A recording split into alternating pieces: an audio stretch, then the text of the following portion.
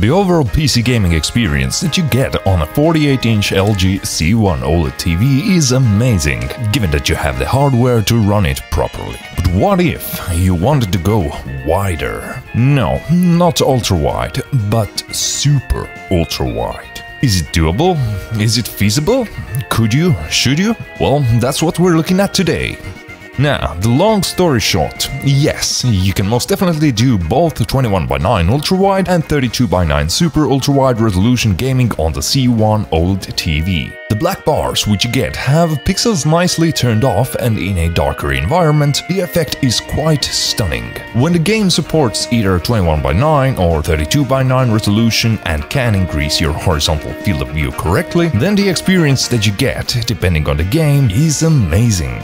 In Valheim, for an example, you get this proper FOV increase natively, and you can simply see more to the sides of your screen, increasing the immersion quite a bit. There is a caveat to playing your games using this method though, and no, I'm not talking about the uneven wear on your organic LEDs, it's actually the size of the display, and I didn't think I'd ever say this, but 48 inches is simply not a large enough display.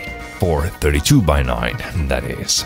In order to give you some context, the 48-inch LG C1 display measures around 116 × 61 cm in width and height. If you force a 21:9 resolution on this display, you will be giving up around 17 cm of display area, leaving you with around 44 cm of actual horizontal play area. This is really nice, and I must say that these are pretty much the exact measurements of my imaginary perfect 21:9 display. When you go even wider than that, to a 32:9 resolution though, you give away an additional 14 cm of viewable play area, which leaves you with just around 30 cm of height on the display, which can show you the game. Honestly, this is not enough, and it starts feeling really weird to play games with such an aspect ratio. What makes the regular 49-inch 32:9 displays work is the fact that they usually wrap around your vision a bit. You view them a bit closer up than 1 meter away, and they also tend to be a tad bit taller than 30 cm. Not much, but a bit. The Odyssey G9 being 35 cm tall, and although these 5 cm don't sound like much, when you decrease the distance between your eyes and the screen, the display starts looking quite a lot bigger naturally, which is a thing which you cannot really easily do with the C1, not without investing in a custom heavyweight monitor arm anyway.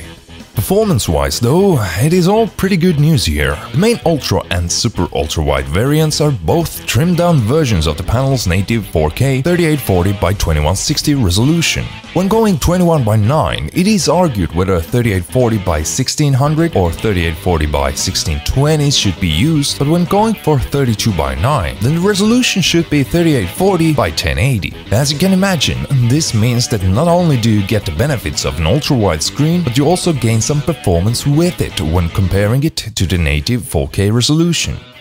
So, to sum it up, both the 21:9 and 32:9 aspect ratios can surely be used on the LG C1 OLED TV in a PC gaming configuration. The black bars are not an issue, especially in a dimly lit room, as the pixels used for the black bars would simply be turned off. Performance is also a bit better than with the native 4K resolution, and when the game properly supports it, then I would personally always prefer an ultra-wide resolution over the 16:9 widescreen standard. I do feel like the 32:9 when this panel is a bit of a stretch, and personally I wouldn't do it, simply due to the minuscule amount of screen height that this aspect ratio provides on this display.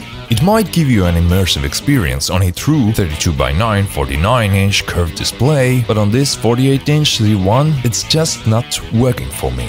But what is working for me is the 21:9 ultra-wide resolution. It is absolutely perfect for this screen size, and hits the sweet spot for me regarding how large of an ultra-wide display I would like to have. I have always felt like 34-inch ultra-wides have just been a tad bit too narrow, and this feels like it fits the glove perfectly.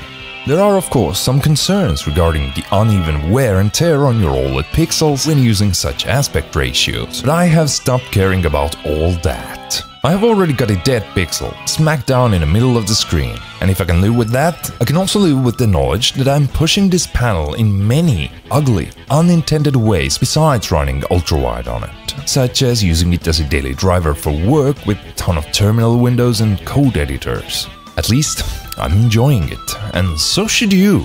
If you have or are planning on getting an OLED display, don't go looking for issues, don't babysit it until the cows come home, but don't deliberately push it to its limits either. Just enjoy it. Anyways, I'm starting to blabber again, so it's best to wrap things up. If you enjoyed this, consider leaving a like or subscribing for more future content. If you have any specific topics you would like me to cover, or have some ideas how I could improve these videos further, then please do let me know in the comments below, and until we meet again, I would like to thank you very much for watching, and may you have a lovely rest of your day. Whenever, wherever you are. Bye bye.